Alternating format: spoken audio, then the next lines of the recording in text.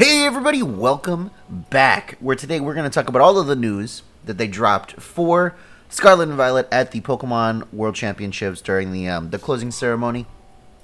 There's a lot of interesting stuff here, like straight up. I'm a little excited for some of it. The first very important thing is that every single starter is going to be available to just catch in the Blueberry Academy, the second DLC expansion, it looks like, which is really neat. We have not had every starter in a single Pokemon game for a very long time. I think maybe the last time it was possible was like Sun and Moon, but you couldn't catch them all in Sun and Moon. At least I don't think so. Obviously, Sword and Shield, we didn't have a lot of the starters. We didn't have any of the Gen 2 starters. We didn't have any of the Gen 5 starters. We didn't have any of the Gen 3 starters. Oh, no, we had the Gen 3 starters. We didn't have the Gen 4 starters. So now, for the first time in a very long time, you can have all of the starters, which means that Pledge Move stocks are going way up. And we all know how much I like those stupid-ass Pledge Moves. Very cool stuff. And, yeah, I don't know. I'm pretty excited.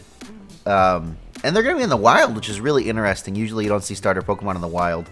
Are there any of these I think they're going to be particularly good? Yes. Obviously. Incineroar's coming back. The competitive Pokemon, Incineroar, the poster child of VGC. He's coming back. And I heard some people thinking that he might not have Parting Shot. He's going to have Parting Shot. Because if it's still an egg move that he gets, it doesn't matter if the Pokemon that it used to get it from aren't in the game, because now I can just get it with Mirror Herb. So as long as it's still a move that it learns, it can still get Parting Shot. Yeah, it's... And who knows what new moves Incineroar is going to get. Honestly, I'm a little scared.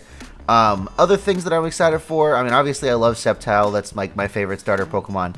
Snivy is going to come back, which means that we'll have Contrary Superior legal in the format, which is pretty cool.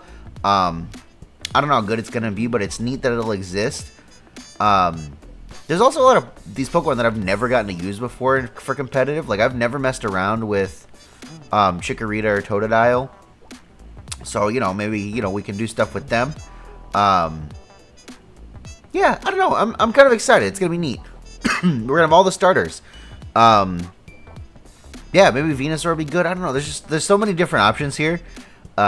Maybe like with terrestrialization, something like Torterra can be good, or I don't know, maybe Speed Boost, like Blaziken is good now because like Speed Boost as Spathra was a thing for a little while. I don't know, maybe it gets like some supporting move it didn't have before. There's just a lot of things going on, and I think I'm excited personally. I think it's gonna be neat. Next we have some new moves. Well, they revealed 4 new moves. 2 of them are the exclusive moves of the new Paradox Pokemon. We'll get to them in a second. But we have these really cool new moves. The first one is called Upper Hand.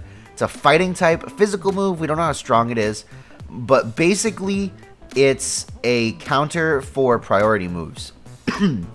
So it's like priority move, Sucker Punch, Fake Out. Basically, if you click this move and the opposing Pokemon clicked a priority move, you go first and you flinch them, which is really cool. But the move just straight up fails if they don't click a priority move. So it sounds really niche. It might be good. I think the viability of this move slightly hinges on how good how priority it is. If it's more priority than like Fake Out, then I think that it has a crazy chance because, like, this is just fake out. You know what I mean? It is a fighting type move, which means that ghost types are immune, which is, But also, this can counter Chien Knight. I mean, obviously, you can run Inner Focus Dragonite to not get flinched. But,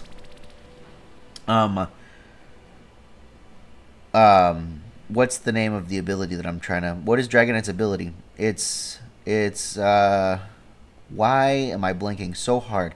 The other ability that Dragonite has with the scales. What is it called? What is it called? Oh my goodness. Multi-scale. That's the one. If the Dragonite has multi-scale, then it will just flinch, which is really cool. Assuming that it's higher priority than extreme speed, but I would imagine that it would at least be +3 priority. It also is kind of vague here. Like, does this work on non-damaging moves? So, like, Prankster Pokemon? Is this, like, you can just do this into Tornadus every turn and make them flinch if they try to click Tailwind? That's not something that I thought about until right now. That would be pretty neat, but, I don't know. It just says priority move. Does this work on Protect? Is it higher priority than Protect? Does it make you flinch on Protect? Because that would be pretty busted. There's a lot of options here. Personally, I don't imagine it'll work on Protect because, you know, most things like this don't work on Protect. But I could see it work on, like, Tailwind. If this, like, stops priority Tailwind, that'd be kind of huge. And we don't know how many Pokemon learn it, but if, like, Hariyama learns it and not Iron Hands, that would be really, like, a big boon for Hariyama. And the other new move is called Psychic Noise, which I think is a little bit more niche, but it's probably going to be really good in singles, just because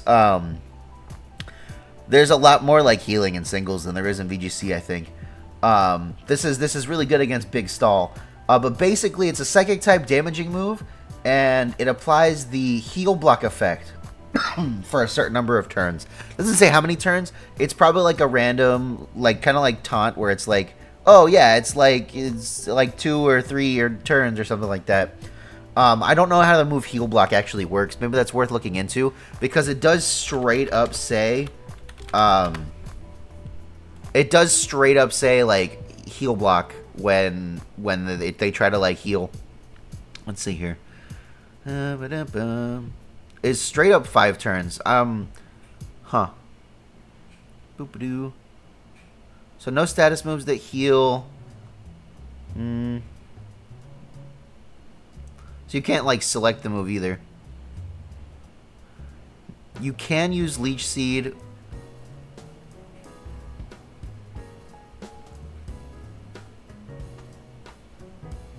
You don't get to heal after, like, Giga Drain. That's cool. Oh, except now you can't actually... Okay. Okay, yeah. So it just, like, blocks all healing moves except for Leech Seed, it seems like. Which is really cool. Dondozo can't rest, which is kind of the big thing people are talking about, but I feel like this isn't a good Dondozo counter. I feel like the better Dondozo counter is just to take away its stat boost. Who knows? Maybe it'll be more important. Maybe it won't. I don't know, but this is basically just damaging Heal Block, but now Dark types are immune to it. So it has, you know, it has its pros, it has its cons. Like I said, I think this is going to be a better move in singles. This definitely strikes me as, like, this can deal with Big Stall, probably. Which is, you know, a good thing for singles players. Good for you guys. I'm happy for you. And the other thing, we have to go to... They did the full reveal of the new Paradox Pokemon, because they weren't on the Pokemon list before. Let's start with Iron Crown. It is the least exciting for me, obviously. So we got confirmation it's Steel Psychic. Sorry. Gosh. It's Steel Psychic. Its ability is, in fact, Quirk Drive. There was never really any doubt. Like, why wouldn't it be Quirk Drive? Something about its horns. I don't know. It's just, like, flavor text. But it has a brand new move called Tachyon Cutter. It's a Steel-type special move, which is pretty interesting. And it never misses. And it always hits 2 times. So this reads to me kind of like Double Iron Bash. So it'll probably be, like, base power 40, but it doesn't do an accuracy check, which is kind of huge. This will get around stuff like Minimize Muck and stuff like that, and it's a Steel-type move, so Muck's not going to, like, resist it or anything. Yeah, I don't know, it's cool. They show it knocking out a Mimikyu, which is really neat. It is a special move. I don't know if a base 40 Steel-type move just straight up knocks out Mimikyu from full HP. I mean, I guess probably if it's not, like, EV trained very well. I feel like Mimikyu should be able to take that if it's, like, a bulky Mimikyu. So this is probably just no bulk Mimikyu. Maybe I'm thinking about it too hard. Or maybe this move has, like, a really strong base power. I don't know. But I'm very excited that it's not just Iron Leaves' signature move, but Steel-type. That's pretty cool. I think this is an interesting move, and I think, you know, it's better for it to have this than Steel-type Iron Leaves' move. And then Raging Bolt's move is even cooler, okay? Electric Dragon, really cool typing. This means that the Paradox Entei will probably be Fire Dragon. I'm like 90% sure. Photosynthesis is the better of the two abilities, I think, unless we get like Tapu Koko, you know. A Ring of Fury sways about its neck. Fur, huh? Very interesting that it has fur. Does that mean Paradox Entei is going to have fur? Because I feel like all the options would look really weird with fur. But it has this new move called Thunderclap, and it's special type electric sucker punch. It's straight up electric type sucker punch. Maybe it'll be like a lower base power, maybe it'll be a higher base power, I don't know. But it's straight up special electric type sucker punch. And this is amazing because that means that this Pokemon straight up just deals with Urshifu. It straight up just deals with that guy right there. His name is Iron Bundle. They will not take this attack because this is a super effective special attack, and they really like don't take attacks like that. They're very like specially frail. So yeah, this is really good. It also does confirm this is a special attacker, which is really cool. I was kind of hoping that it would be.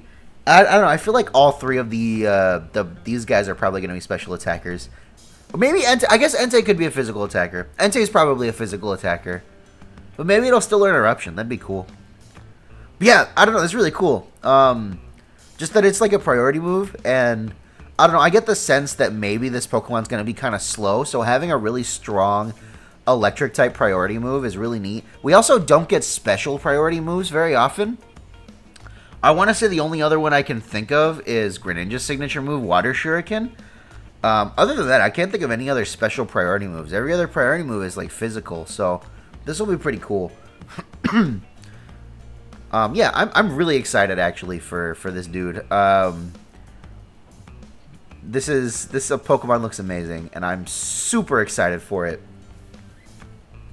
It's probably going to be bulky. Like, there's no way this thing isn't bulky, right? Like, look at it. It looks slow and bulky. They could surprise us. Maybe it's fast, but I think I would prefer if it was bulky, especially with this move on it. But yeah, that's it, I think. That was everything they announced. Yeah. DLC comes out in September. They announced the release date, but they never put it on the website. What is up with that? Oh, the other thing. There's one more thing. I can't believe I almost forgot. So, this is in the reveal video. A lot of us were like, oh, this is for Terapagos, you know? No. They have announced that there is a 19th Terra type. Now, they're being very specific. They're calling it the 19th Terra type, which I'm pretty sure means that this is not going to be like a typing you can catch a Pokemon with. It's just for terrestrialization. Let's see. All right. This is just about regular terrestrialization. They didn't tell us anything about the 19th Terra type. Obviously, like, this thing makes it look like rainbow colored. My guess is that I don't know, they could make it like really broken, but I feel like the most fair and like kind of interesting thing would be if it is just neutral into every other type, and every other type is neutral into it. And I think that'd be really cool for some like defensive Pokemon with no weaknesses. You obviously won't have any resistances either. It'll be kind of like normal type, except you can hit ghost types, and you're not weak to fighting, and like steel types don't resist you. I don't know. I feel like that'd be super fair. Maybe it'll be different. Maybe it'll be I don't know. I saw people saying like it'll boost all of your moves by 1.5, or it'll give you like an extra boost on all of your moves greater than 1.5 times. Oh no, what was it? You get stab on all of your moves, but in exchange you like take extra damage or something. I don't know. I feel like the thing that makes the most sense to me is if it's just neutral into everything and everything is neutral into it. Especially this rainbow design. I don't know. Maybe it just makes all of your moves this type, so all of your moves hit neutral. That would be pretty interesting. Yeah, I don't know. What do you guys think? What do you think the 19th Terra type's going to be? Do you think it'll be like a new type actually? Because I really don't. I think it's just going to be just for Terra. Do you think it's going to do something different, like very surprising? Do you think this is going to denounce like form change for certain Pokemon? they do show that Excalibur's using it, so we know that it's not just like for Terrapagos and Ogerpon. So I don't know. I'm kind of on the fence. I feel like what makes the most sense to me is neutral everything, but the way that those are glowing seems kind of weird. Listen, maybe it's neutral for everything and you just get like an extra boost onto all of your moves. I don't know. It seems very interesting. But yeah, let me know what you guys think down in the comments. If you like this video, guys, leave me that big fat like. Leave me a comment. Tell me your thoughts. Go ahead and subscribe, especially if you're all the way here at the end of the video. Like, and you're not subscribed, what are you doing? It's like 15 minutes long. You spend 15 minutes of your day listening to me ramble. Just subscribe. We just hit 1,600 subscribers. Congrats to us, man. If you told me that I was going to get 1,600 subscribers when I started posting videos, I don't know if I would have believed you. Of course, I always like wanted it, but it just feels like crazy, you know? I got 2 whole Orlando regionals worth of subscribers. 2 entire of the largest Pokemon tournament ever. It's kind of crazy. But yeah, with that, everybody, my name's Andrew. I'll catch you guys next time. Fluttermane, Fluttermane, Fluttermane, Fluttermane, Fluttermane, Fluttermane, Fluttermane. Making big reads in my flutter brain. Eevee's giving me flutter gains. Play it on rain, call it flutter rain. Get what you run a flutter train. Boss so smooth like a buttermane. Fluttermane, Fluttermane, Fluttermane. Fluttermane, Fluttermane, Fluttermane, Fluttermane, Fluttermane, Fluttermane, Fluttermane. Making big reads in my flutter brain. Eevee's giving me flutter gains. Play it on rain, call it flutter rain.